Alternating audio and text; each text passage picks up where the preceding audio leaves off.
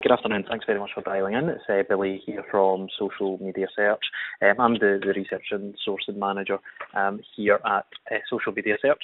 And what I want to talk about today is give you some hints and tips and some advice for sourcing from sites that maybe aren't your traditional sites that you would recruit or find information on candidates from. So, moving away from perhaps relying on LinkedIn, for example, for searching. I'll give you some hints and tips. I'll cover off a kind of few different areas over the next 25 minutes or so. I'll have the chat box open, so I have muted the line just to keep any background noise away. I will keep an eye on the chat box. So if you do have any problems hearing what I'm saying, or if you do have any questions, then please do just drop me a message using the chat function, and I'll be happy to help where I possibly can. So alternative sites. Why do we source from or look at sourcing from alternative sites rather than using LinkedIn? There's a couple of reasons why. The first one is we have become very reliant on LinkedIn as a sourcing tool. A lot of recruiters, both agency and direct sourcing, do kind of think it's the be-all and end-all of recruitment when it's actually not. To quote a stat from LinkedIn, there's approximately 15 million users in the UK on LinkedIn, but the working population within the UK is in the region of 30 to 32 million, around about that mark. So around about the kind of 47-50% mark of people working in the UK are on LinkedIn. What's particularly important for the retail and leisure industries is actually the majority of people who are on LinkedIn as well are generally either professionals rather than working in what would be deemed to be unskilled roles, or have progressed and are now more senior and are perhaps at manager level above in the retail, consumer and leisure industries. So if we are looking at people who are working in different working at lower levels than LinkedIn, to be honest with you, as much as you will find some people on LinkedIn, you're not going to find a high volume. So it's definitely worthwhile taking a look at other sites. So let's think about the other sites that we can use. First of all, I'll very quickly just talk about Facebook. I'm just going to log into Facebook for a second. Facebook's a really, really powerful one. I do run a dedicated webinar on Facebook, so I'm not going to go into it in too much detail today. You will get an invite for the Facebook one, so you could perhaps dial in to that, and that'll tell you a little bit more about it. I'm currently on the Facebook page just now. If you can't see the Facebook page, then please drop me a note and just let you know. But you should now be able to see that. And there's a really, really great search tool called Facebook Graph Search. That's built in at the top of the page here, just where I'm hovering over for where it says Find Friends. And if I wanted to find people on Facebook who, for example, were working in retail, then I could type a very basic search, such as people who work as store assistants, for example. Okay, let's not pick that up, sorry, bear with me a second. Work as retail. There we go. So people who work as retail assistants in Glasgow, just for talking's sake. I can run that search. Just hit return, and there we can see it's brought up a list of people who match that search. You have various people that work for Primark, people that work for House of Fraser, people who work for Tissot, people who work for Penguin. So there are a lot of people that are working for the brand names who have loaded that information onto their profile. The majority of these people, I will take Claire McDermott, I'll use this person as our first example. The chances are she isn't going to be on LinkedIn. I'm just going to double check that though. Just going to move back. Double check that. but what you will find is the majority of people, when you run this type of search, aren't going to be on LinkedIn. We do find that there's a varying quality of profile on Facebook. Some people do load quite a lot of information about themselves on, some people don't. We do find people who are working in unskilled roles or low level roles actually will put information onto their profile, are more likely to actually put information onto a profile perhaps than someone that's a bit more senior. So it's a bit kind of opposite from the way that LinkedIn works. That's not a hard and fast rule, but that's just based on the profiles we see and based on the information that we can find. So that's using Facebook, and as I said, that's a dead simple approach. First of all, to doing that. I do run a dedicated 30-minute webinar on this, so please, dial into that, and you'll be able to find information on our YouTube channel as well about that. That'll give you a bit more information. So that's Facebook. So that's definitely something that we can be looking at. How then do we identify other sites and other keywords perhaps? In fact, I'll concentrate first of all on identifying other sites. A way that I tend to identify other sites is by looking at the keywords that people are actually using on social media channels. I've just found this really, really good tool that I really like. It's called Sonar Bottlenose. And what this does is it lets you put in some keywords into it, and then what it will do is it will actually bring back other matching words and other matching phrases that the tool finds that have been spoken about on Twitter. Twitter's real time. It talks a lot, it's very up to date. It talks about information as people saying it, and what this tool does is lets you find information related to other keywords. So, for example, if I said, retail, just for talking's sake, then I can hit search. And what that's going to do is it's going to find trends, it's going to find keywords. Let's see, is it bringing up anything? Whoops, bear with me a second. Let's search for retail manager and see if it brings up any results. And this could give me ideas and give me suggestions for other store words that I could be using. So let's see, is there anything there that's particularly relevant? Okay, so yeah, retail store manager, talking about companies that are hiring, jobs, training, T-Mobile. Okay, so it's not giving us a massive amount of relevant information on this one, but that is a very, very basic search, and that is one way of finding out various keywords and what people are talking about related to your industry. You could then take those keywords and then do a Google search to find maybe sites where people are then talking about this and talking about the key topics. So it may be that maybe tomorrow it will change. Maybe people that are talking about retail managers will also be talking about something else. So you could then take that information, run a Google search, and that would potentially lead you to sites.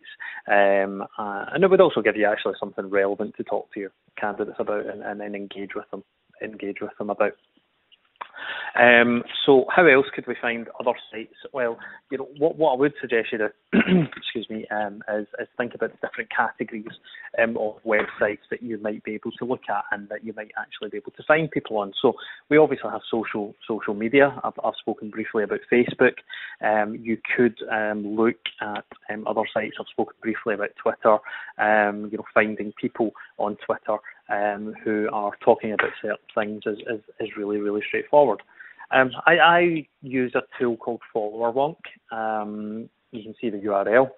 FollowerWonk, if I go into FollowerWonk, then what it lets you do is actually sign in and then search Twitter and search both profiles and activity on Twitter. So I'm just going to log in using my own Twitter account. You don't actually need to log into it to use it, but I recommend you do, because it will personalise the results a little bit more and it will save things for you. This is a really, really quick and easy way of looking at Twitter and finding people that can be relevant. We've got at the top here, we've got search Twitter bios, compare users, analyse followers, track followers. I'm just going to search Twitter bios. I can then search on more options. Okay, and say that I wanted to search for retail manager in Glasgow, then I could search retail manager. I can search Glasgow and then hit search or hit do it. You just give it a minute. That's going to look at Twitter biographies in Glasgow. A little bit slow today. Give it a little bit second.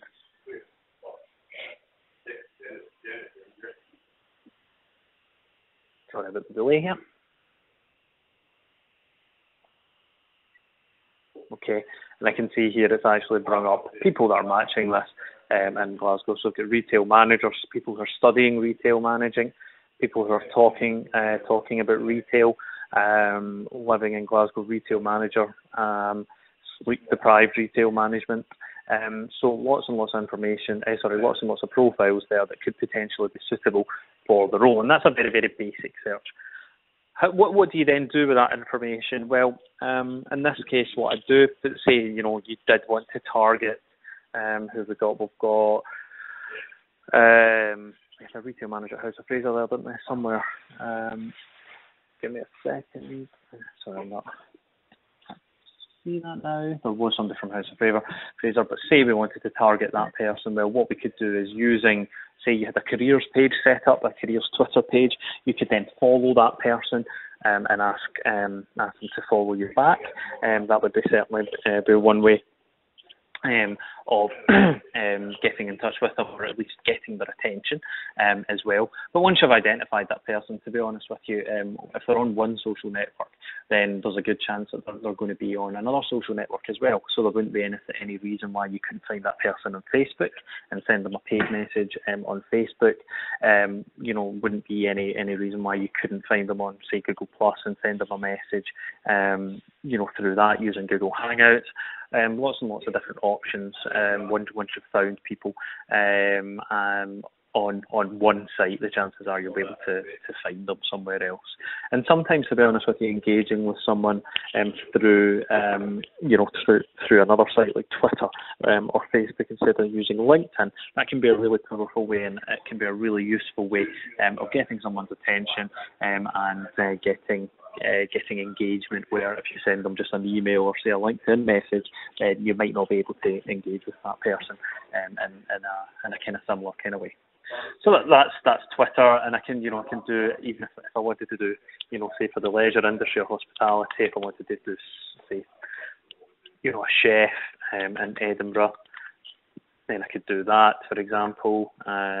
Really flexible, and what you'll find is that different searches will bring you different types of results. I didn't have that many results there for retail manager in Glasgow, but actually if I search chef, again in profiles in Edinburgh, I've got more. I've actually got 211 results here, rather than the 20 odd that I had for retail manager.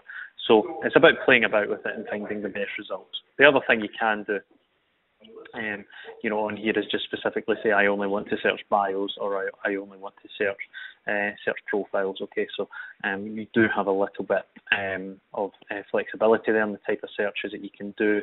You can search for people that have only got a certain number of followers or following, and people with a minimum and a maximum number of tweets, and that might be that you only really want to identify people who are active, for example, on Twitter. Then that's certainly some way of doing it. One way of doing it. So that's Twitter. That's one of the ways. There are loads of different ways that you can use Twitter. Loads of different ways that you can search Twitter. But it's have a play about with that first of all, and then you can find that there's some information on my blog about how else you can use Twitter. There's things like list management. There's saved searches. There's lots and lots of different things that you could do on Twitter that may actually benefit you further. So what other kind of sites can we look at? Well, as I said, I do like doing Google searches to find random sites and find sites that people are using nowadays. I always recommend Google as your primary search engine. It lets you save all your searches if you want. It lets you change the number of results that you can actually see on the Google search page. There's lots and lots of flexibility. It lets you very quickly change the date range of the search that you're doing, just to pull in searches that have happened. Results that have just been added to the site. So say I only wanted to search for retail in Glasgow, then I could just search retail. That's a very, very basic search, and that's going to bring up things like Wikipedia. It's going to bring up news, because the Tesco is going to bring up a lot of information there that's maybe not relevant. I could then change the search tools, and then I could change it to any country. So I could change that just to the UK, so that only brings back British results. I could then change it to results that have been added and indexed by Google in the past week, for example. And that's just giving me a lot of information about retail that's relevant and important. But actually, do you know what's really good? It's giving me websites where there may be people there who are actually talking about retail, and i.e. there might be candidates within there. So Retail Week, we could use that for an example. You can click on here.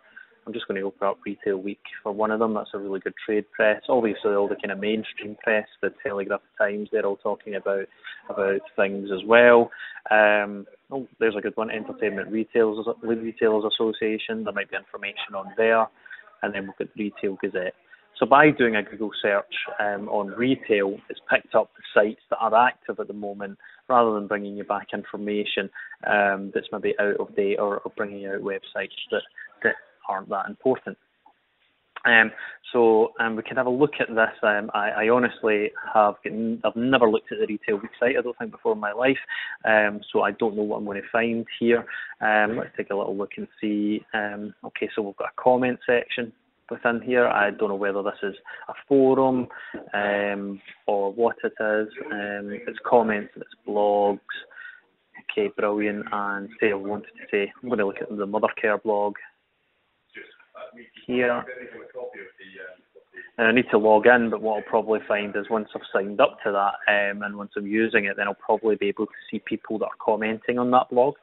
So that would be one way of finding out people, and it may give you names and it may give you information about people, about the people who are commenting on things that are relevant to their industry. So that's a good one to start off with. That's Retail Week. Let's just take a look at the next one. Again, I've never been on the Entertainment Retailers Association site, so I don't really know how useful that it actually is. It may be that, again, there's comments. Let's have a look at the news page.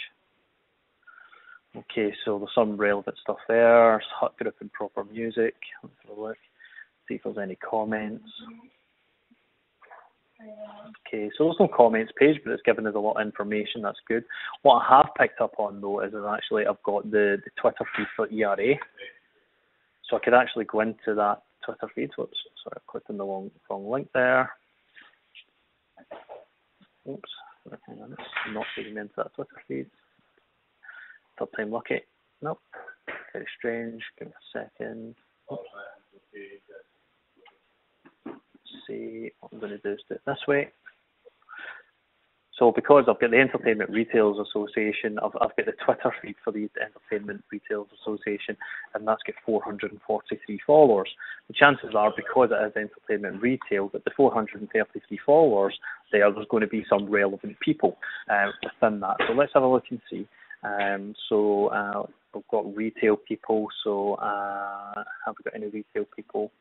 Some quite bizarre. So we're getting quite people from PR as opposed to working in retail. We've got a managing director at Stinram UK.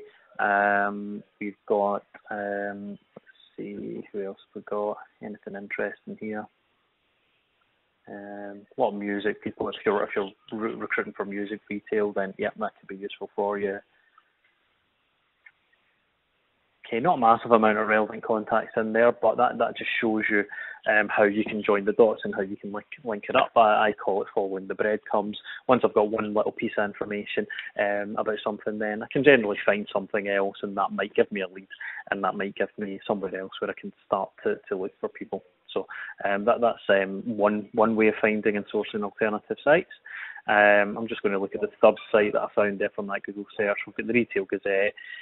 Again, we've got the Facebook and Twitter pages there. So Facebook, you could go on, you could look at the likes on the Retail Gazette page, on their Facebook page, and see who likes that, who's commented on things.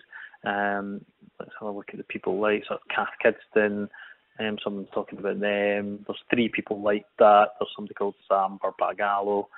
Click on that and see if you can find out any information about this person.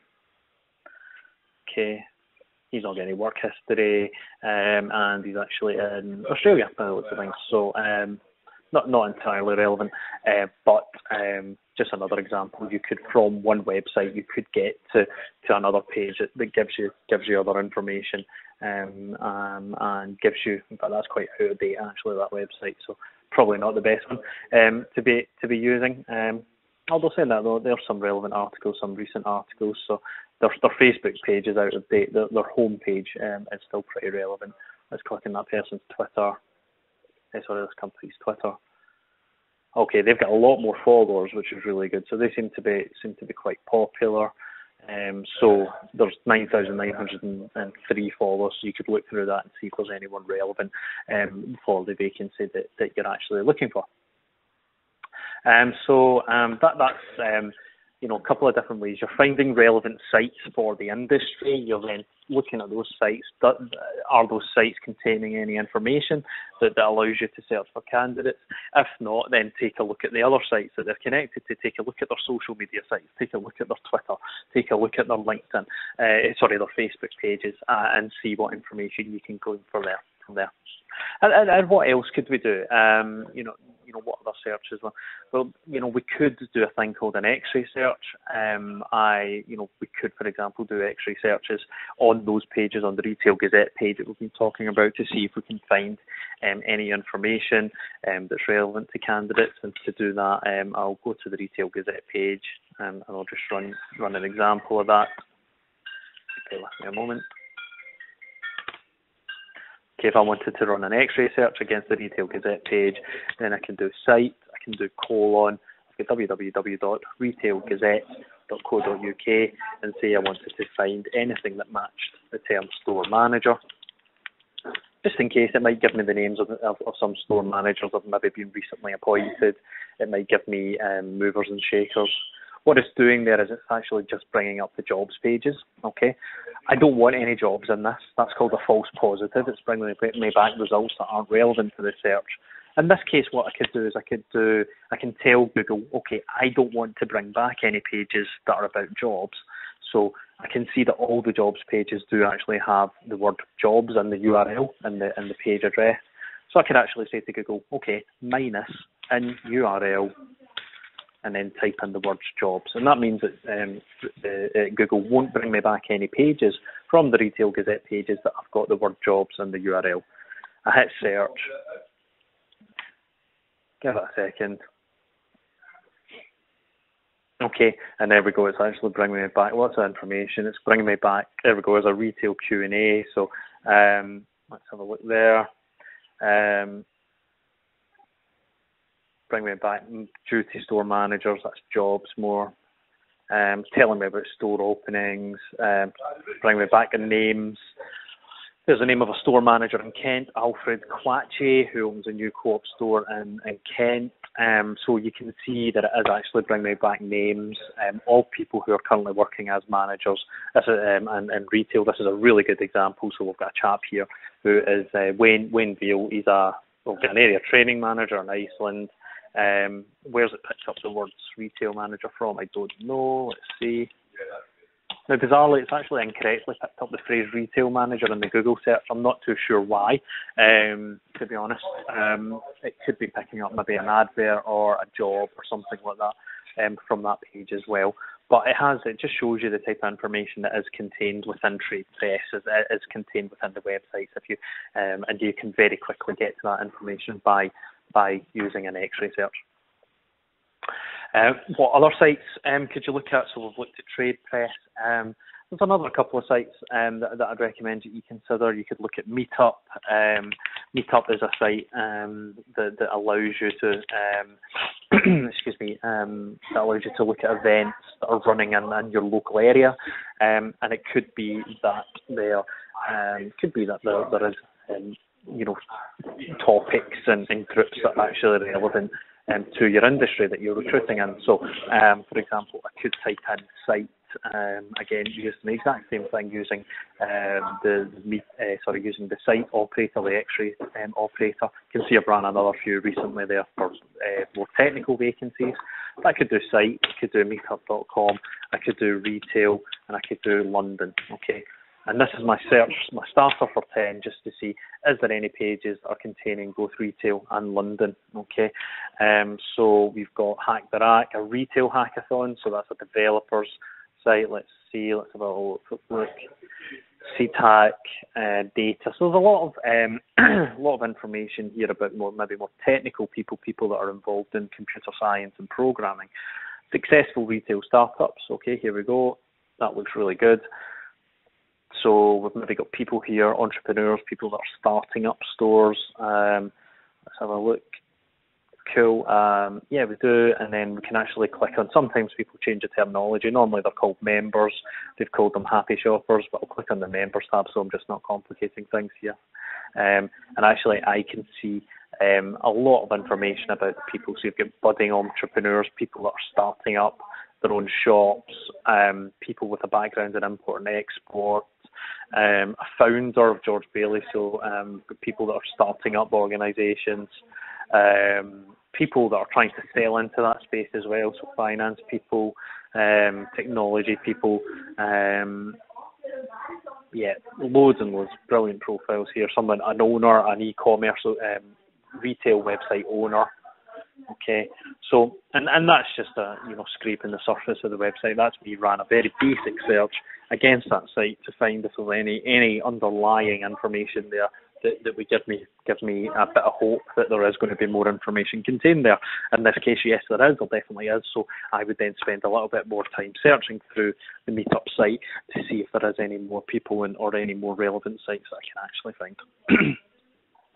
Okay, so I've covered off Facebook today, covered off Twitter, and I've covered off ways of using the X-ray search, using the site search to find, using Google search first of all to find sites that might be relevant, and then using the X-ray search, using the site operator to then X-ray search those sites to start you on the path to finding information, relevant information that might lead you to other candidates. We have recorded this webinar, so we'll make sure that it's available online for you.